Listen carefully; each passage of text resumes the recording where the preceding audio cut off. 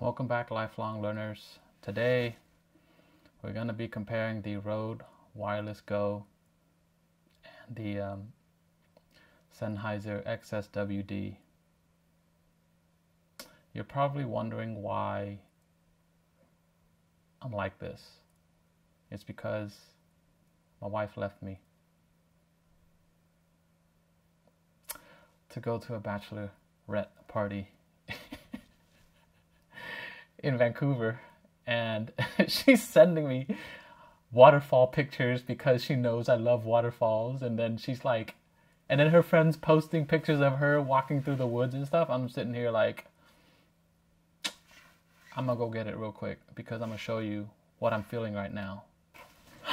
Literally, this is what I'm feeling right now. That's exactly what I'm feeling. Like eating a jelly donut. Oh my goodness, I got like sugar all over me. I'm gonna stop recording real quick. I'll be right back.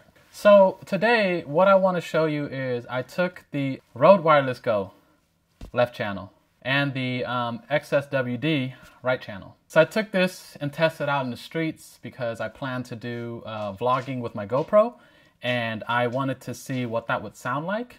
And here's what that sounds like. All right, so what's up, lifelong learners? I am going to record this right here, that the audio meters are pretty good. They're set roughly the same. There it is, XSW-D and the Rode Wireless Go. I know I'm looking weird right here, but I'm trying to record this, and so people would know that the settings are pretty much the same, and I'm speaking to you guys normal. So this is what it would sound like. I'm like kind of blown out too. But anyways, yeah, this is just an audio sample. All right, so the next test was inspired by someone who commented in my on one of my videos, and they asked me to test it in like a crowded room, like a church type setting. And so there was a performance that is put on every year by Cambodian Student Society, and I was actually president one year. And I decided, hey, you know what? Why don't I just go test it there? So you'll see a video of a test in the actual theater and then a test in the lobby. So see what you guys think of this one. All right, so you see my hand here? Oh, I just kicked the camera. Oops. You see my hand here? Yeah, I'm gonna be walking all the way up to the front of the room. Hey, what's up, guys? How you doing? Hi. Give me some love, man. There you go. All right, so I'm gonna run over and I'm going to go and try to get to the front of the stage. I'm testing some wireless mics right now. How you doing? Give me some love. Thank you. All right, gotta run to the front. Sorry about that, sir. Oh. All right, so this is the range test. I am roughly about, I don't know, a good maybe 50 feet or so, but definitely not the 70 meters that we're supposed to get here. So I want to make sure that we get this audio with this room full of people. So yeah, this is what it sounds like. All right, I'm gonna make my way back. This is the recording in my hand of the Sennheiser and the Rode. And then these are the levels right here. They are pretty much the same. These are my settings on my GH5. And I'm going to go all the way up to the stairs. And this is what it sounds like when you're in a room full of people. Somebody requested that I do this for a test. And I'm walking all the way to the stairs here and through people, and I'm hoping that you're still hearing me left and right. And I'm gonna go up to the top real quick so that I can get this sound. And I'm gonna run up the stairs here so that you can see at what it sounds like when I am up here in the stairs and I'm waving at the camera right there, and I totally ignored a whole bunch of people to get up here. Is Darryl here today? Nah, he flew out to Mexico City. That's right. Yeah, he was like, hey bro, can you drop me off at 1:30 today at LAX? I'm like, bro, I'm like on spring break, but I'm observing another school on my spring break.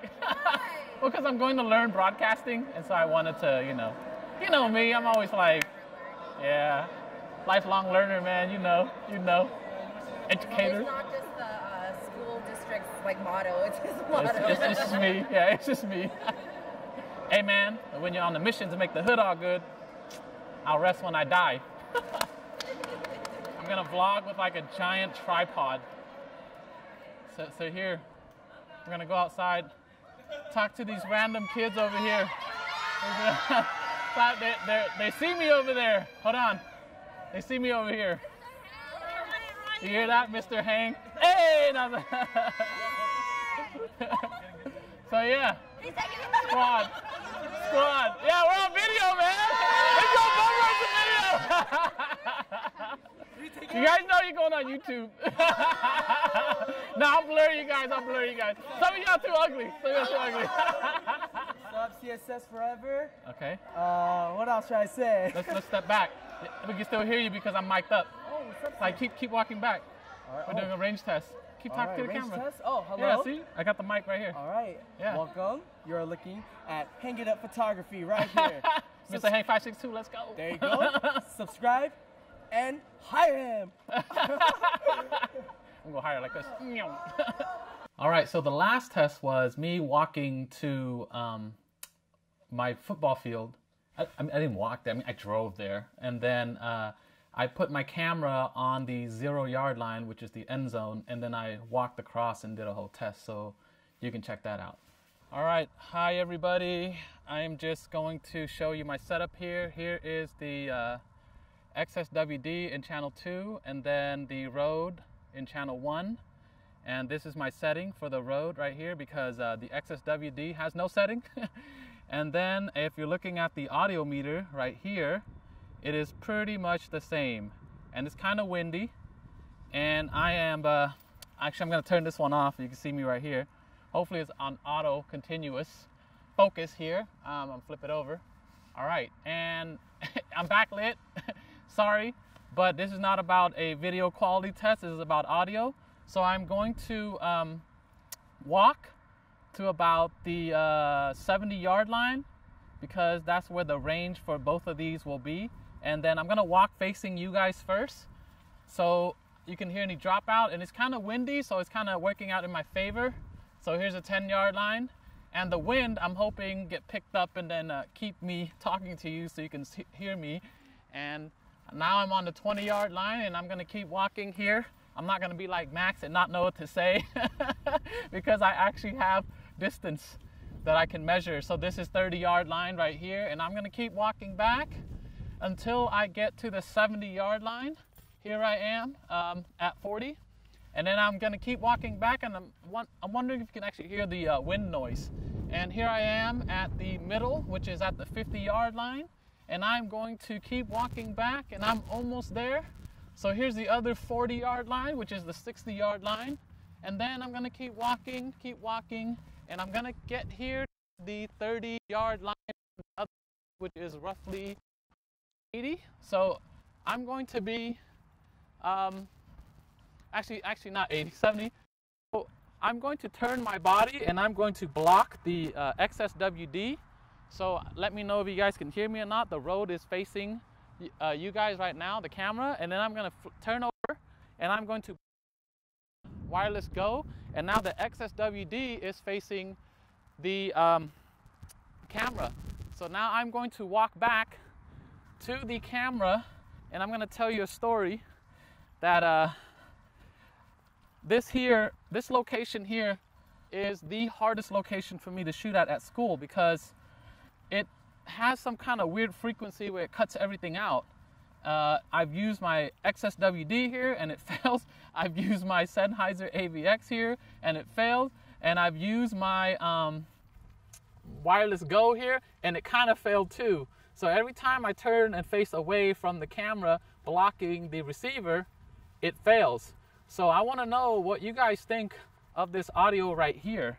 I mean, if you look at my setup, you can actually see me set up both mics using the Sennheiser ME2, and just to give you a rough idea of what this sounds like. So please ignore the backlighting, please ignore the dark Asian man in front of you right now, but just listen to the audio, and hopefully this helps you make a decision on which one you're going to buy and which one is actually better for the range test and my body blocking earlier, like turning the Sennheiser, blocking, and then turning this direction and then blocking the Rode from you guys. Let me know what you guys think. I'm gonna go back home now because it's cold. It's cold. Whew. Now you're gonna probably ask me, so Mr. Heng, which one do you recommend? Honestly, I feel like the Wireless Go is the one to go with. Wait, did I just go with?